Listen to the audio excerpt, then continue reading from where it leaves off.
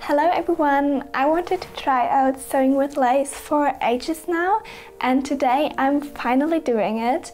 My plan is to create a tight fitted long sleeve, and I will take you along step by step. I will be using the same pattern as for my last long sleeve. The link to the pattern is in the description, so let's go! First, I crop the front and back pattern piece. Then, while cutting, make sure your fabric is stretchy sideways. Whenever cutting such a thin fabric, I think it's easiest using a rotary cutter. So these are all the pieces I cut out. To start sewing, the first step was to change the needle to one that is made for stretchy fabric. Then I tested the thread tension on a piece of scrap fabric. Next, I tried out sewing the lace and also tested to make a French seam on opposite curves. Everything is prepared now and ready to go, and I'm feeling a lot more confident that this will work out because of all the testing. So let's start sewing.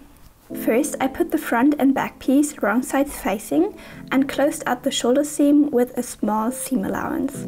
Next, I flipped it around and sewed it again, encasing the raw edge, creating a French seam. Then I put the sleeves to the correct sides and first pinned, then sewed them to the bodice, also with a French seam. If your fabric gets stuck in your machine, you can try putting some tissue paper underneath. All the pieces are attached together except for the neck piece, but I will worry about that later. And right now it's looking pretty good. Even the French seams on the shoulder seams are looking nice, which I was a bit worried about. So now the next step is to close up the side seams and the underarm seams and to do all of the hemming. I started by aligning the front and back piece and the sleeves. And then once again I first sewed wrong sides together and afterwards right sides together.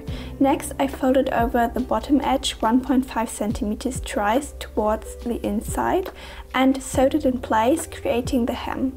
I repeated the same steps for the sleeves. It's a bit tricky to sew the hem on the sleeves because it's all so small, but just go slow and it will work. I just realized that my fabric is only a two-way stretch and not four-way stretch fabric, which means that the body of the top is stretchy sideways, but the sleeve is only stretchy lengthwise.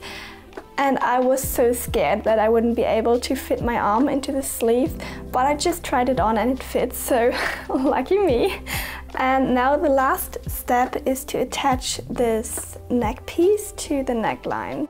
First I folded the piece right sides facing and sewed it into a loop. Next I folded it in half and sewed a basting stitch to keep it in place. Then I divided the neckband into quarters and the neckline as well, pinned them together and sewed them together. Dividing them into quarters helps a lot with aligning both pieces evenly because the neckband is a bit shorter than the neckline of the rest. Lastly, I top stitched the seam allowance down. It is finished and I think it all worked out very well. I'm pretty happy that I managed to do the French seams on the shoulder seams because I was very scared that it is simply not possible to do that. And also I'm very happy that although I cut out the sleeves in the not stretchy direction, I'm still able to wear it, so it's not too tight on my arms. So now, without further ado, let's have a look at the finished shirt.